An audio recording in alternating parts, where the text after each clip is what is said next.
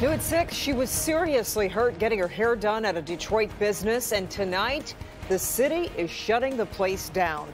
We've learned a hairstylist was running a salon out of a clothing store on Detroit's west side. And she placed a hairspray can too close to a heater. It exploded, sending a 14-year-old girl to the hospital. Sean Lay, following this story, let's get back to him outside Children's Hospital. You broke this story, and now the city's launched an investigation, Sean.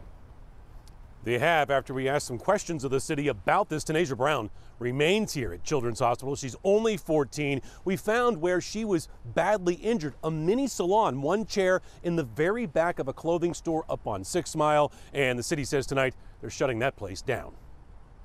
14-year-old Tanajah Brown remains in Children's Hospital. She suffered face fractures and lost sight in one eye after a can of hairspray exploded in her face. The teen saw a young woman on Instagram showing off her hair work, and she booked an appointment. That stylist alerts customers that she is unlicensed and says it was her fault that she placed a container of highly flammable, got-to-be freezing spray near her hot curling iron heater. Something salon owners in this area say a licensed stylist would know not to put anything that flammable near something so hot. Tanajah's mom says the stylist didn't seem too concerned that her daughter was so badly injured. She was a bit nonchalant, had no concern. She says, "I'm so sorry. I'm only 23. I don't have a license." We searched up and down West McNichols looking for the salon where Tanajah was injured. We found it.